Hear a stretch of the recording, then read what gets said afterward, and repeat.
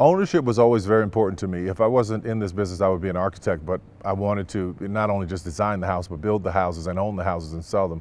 My father was a subcontractor, and he would get paid on Fridays and be so happy that he had made $800, but I would watch the man that owned the house sell it and make $80,000. So I always knew that there was more power in the man that owned the house rather than the man that actually was working on it and building it. So I always wanted to be the guy that owned the house. So naturally, when I went into film and television, it had to be that way. Watching examples like Oprah owning the Oprah Winfrey Show and understanding what that meant, that was very, very important to me. And I think that I am a testament to anybody who wants to get into this business. Ownership changes everything. You know, when you think about film and television, it's been done the same way for years. You know, you record an image and you put it out there. Well, just because it's been done that way for many, many years doesn't mean that there aren't a lot of other things you can add or change. So I don't like to go with the norm or the status quo. I like to challenge the system and see what I can find differently. So that is truly a disruptor. So this is the residence. They have 2 kids, so. Does it look like what it actually looks like? Very close, yeah.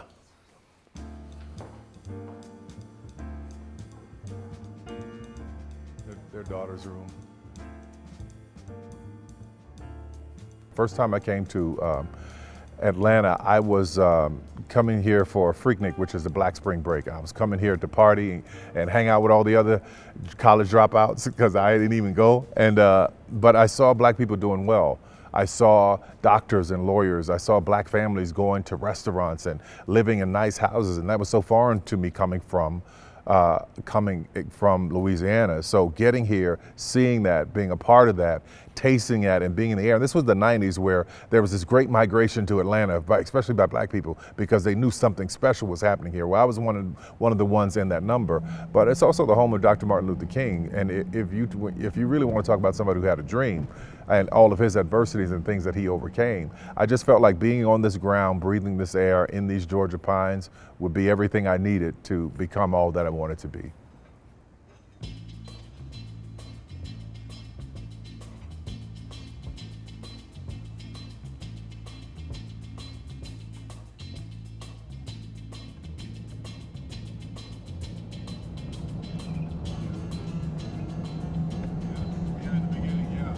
I wrote all the music. I directed the show. I would show up and hang the lights. I was driving the truck in the beginning. Yeah, I'm no stranger to hard work. That's the great thing about being in the entertainment business. There's not a job in this business that I don't know well. So having all these people work for me, I know what they're doing. I couldn't walk down the street without people screaming, "Madea, Tyler, Madea, Madea." And then I got to Hollywood and they had no clue to what I'd done, who I was, or the following that I had. So I went to a couple of studios and they were like, "Well, we want to change this, we want to change that in your script, we want to change this, and da-da-da-da." I'm like, no, not changing that, and I need to own it. And I was completely willing to walk away from it because I have an audience that has been so endearing to me, so powerful and so strong, and so my support, my rock by my side. They were supporting me so well, I didn't need to be in Hollywood. It was just a way for me to tell more stories without having to show up at 360 different performances every year. But ownership for me was easy because I was underestimated. They said, "Sure, you can own it." They didn't think it was going to be worth anything.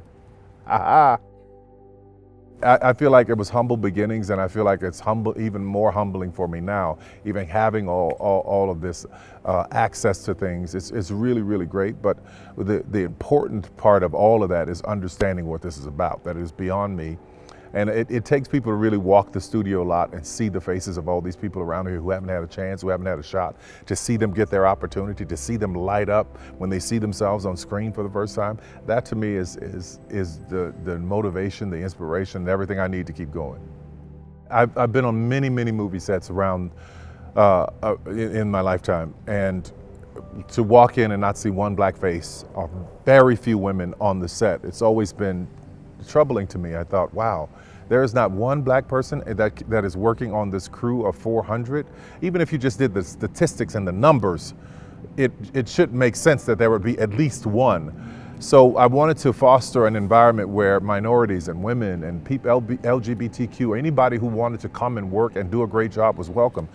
what I found is that if you invest in the underdog, if you invest in the people who haven't had the opportunity, the level of gratitude and understanding for what is happening for them is so powerful. It's just wonderful.